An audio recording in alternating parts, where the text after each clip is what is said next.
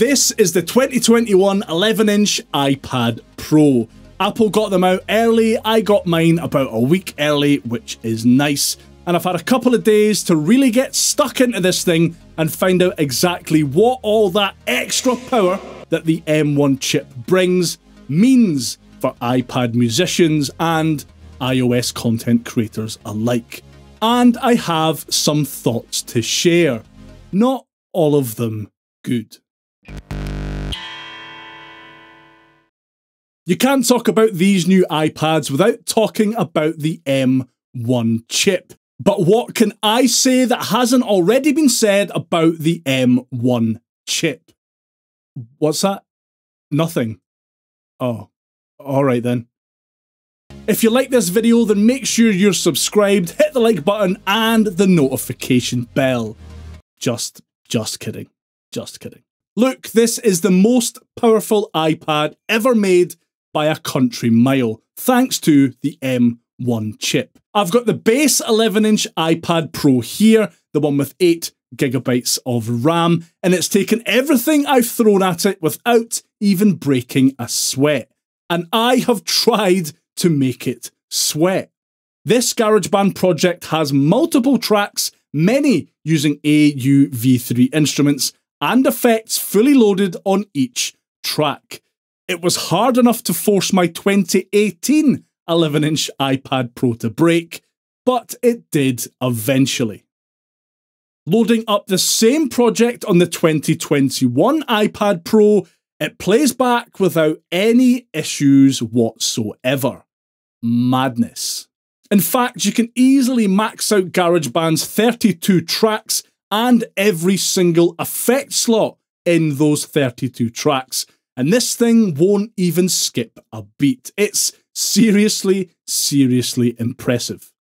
In real-world terms, that means you're rarely going to see the much-maligned optimizing performance message pop up, and as AUV3 instruments continue to develop and increase in sound quality and complexity, your device will be more than capable of keeping up. And this is just the base model. If you go for either the 1TB or 2TB storage options on the 11 or 12.9-inch models, you're getting a whopping 16GB of RAM. And that's more than enough to future-proof your device for years to come. If you're thinking about grabbing a 2021 iPad Pro to use as your main content creation device, then you'll be happy to hear that stellar performance is the same across the board. Apps like iMovie obviously run silkily smoothly, and even LumaFusion, which is the premier video editing app on iOS, runs like a dream on this iPad Pro.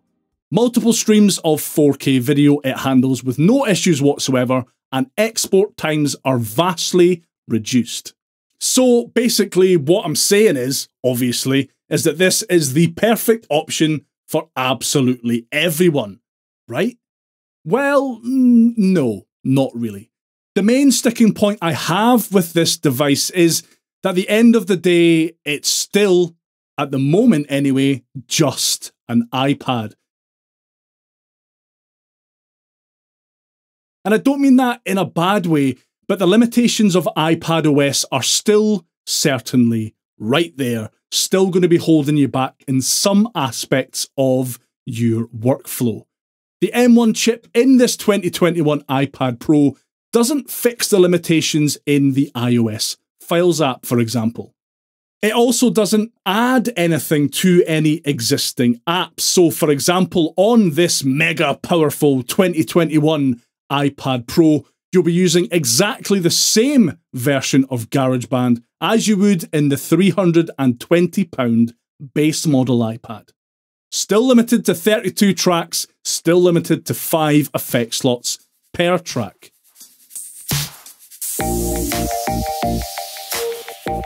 Now, I can almost hear you, yes you, screaming at your phone/iPad/computer screen, but Patrick, WWDC, what about what's coming at WWDC? And yeah, according to various rumours spread around the internet at the minute, it is looking like there will be some form of Pro apps coming to this platform in June. But they're not here yet. Like, I'm all for an iOS version of Logic coming at WWDC. I can definitely see that. Same thing goes for something like an iOS version of Final Cut Pro.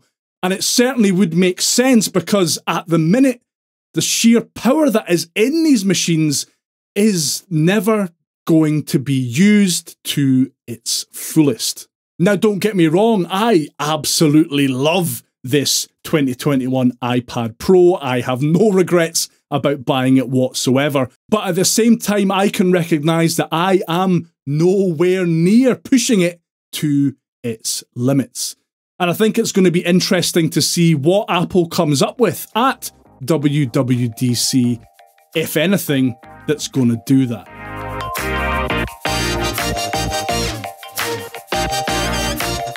So who are these new super powerful iPad Pros for then? Well, I think if you're rocking an iPad Pro model older than the 2018 model, then you should definitely consider grabbing yourself one of these, budget permitting, of course. If you're coming from a base model iPad or an older iPad Air model, then yeah, I think you'll really love the boost in performance that this new iPad Pro will give you. If you're coming off of a 4th generation iPad Air or a 2018 or even 2020 iPad Pro, I think it's a bit of a tougher sell.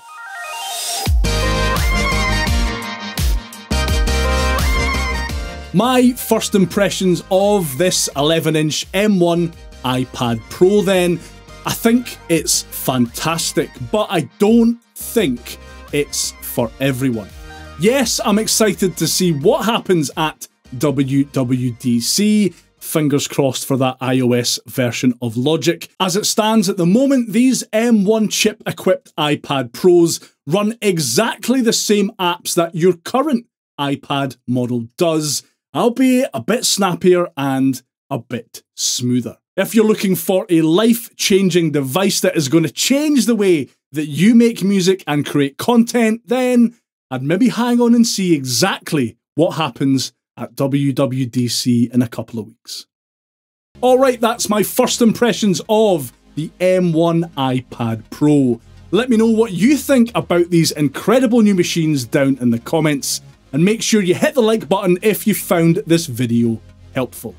Take care of yourself. I'll see you next time. Bye for now.